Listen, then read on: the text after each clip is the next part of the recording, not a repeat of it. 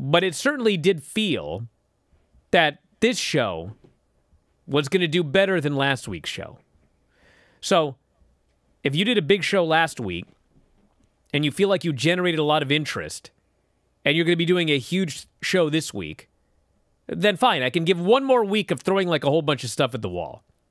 But there's way too much stuff going on. Now, saw some people on the board, because we discussed this last night. I forget the exact term, but it was something like, Bryan, we're young. We watch these movies and play these video games. We can remember all of these details. You don't get it. It's not about remembering everything. I realize I said that without notes, I wouldn't remember everything on the show. I probably, without notes, could remember most everything that did happen on the show. But that's beside, it's not about remembering. It's about what happens when you start doing this.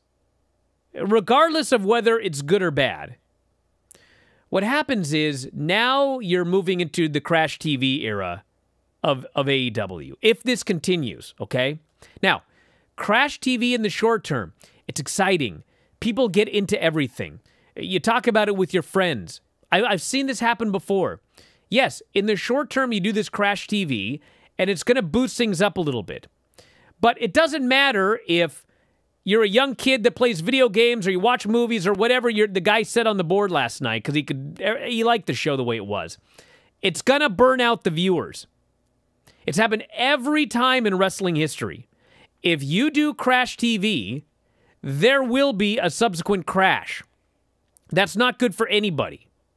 So every now and then, you're expecting a big audience. You throw a whole bunch of things at the wall. You get people interested in a bunch of different storylines and where things are going, and then you dial it back a little bit. And then, obviously, they're going to have some big shows coming up in early 2021. Do a bunch of stuff on those shows and then dial it back a little. But what they've done the last 2 weeks, I'm telling you, it will be unsustainable to continue doing shows like that every single week on television. Some people are going to disagree, but I'm old. I've lived through it. I've seen it before, all over the world. You can't stay at this level. Like I said, I enjoyed the show. I'm not worried about it yet. It's been 2 weeks. I see the reason for doing it for 2 weeks, but there is no reason to do it next week or the week after. Now we must slow down, and we should tell some of these stories. What did you think of these shows, Mike?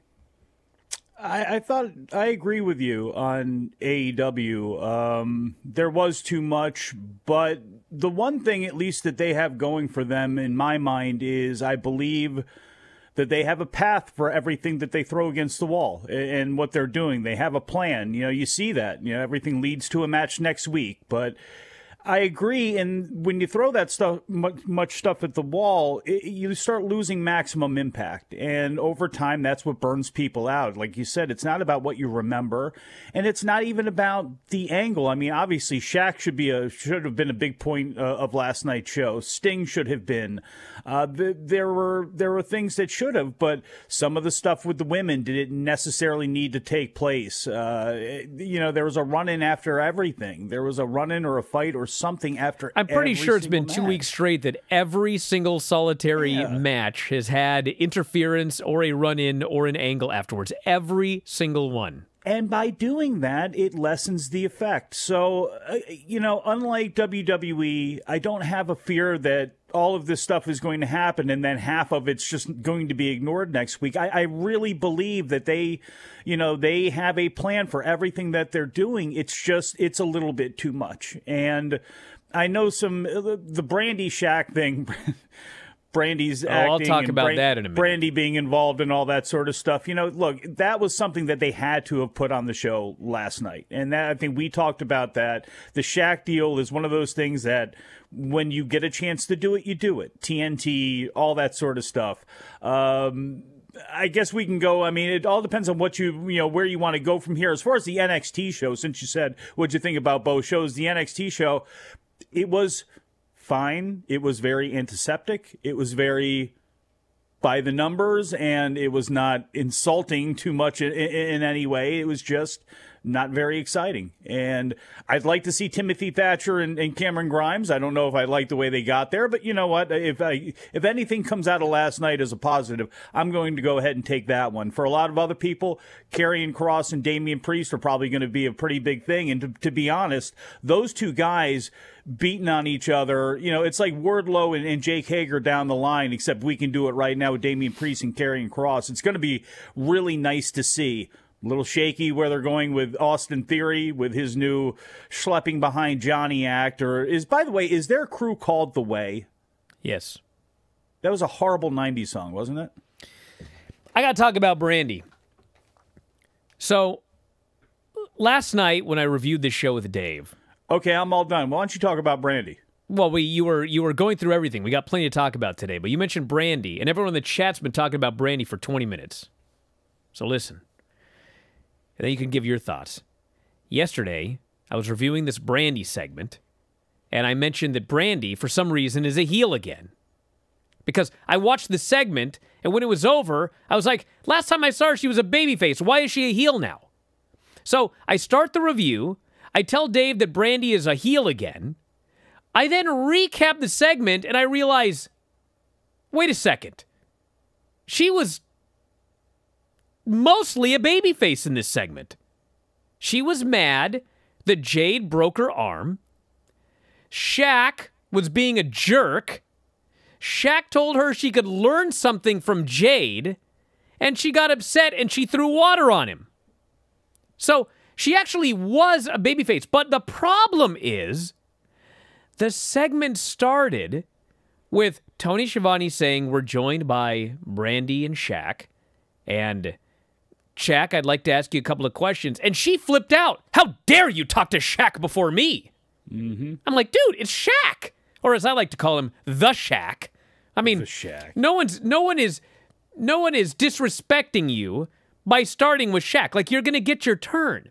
So she started this segment doing something that was so baffling to me that I figured she had to be a heel.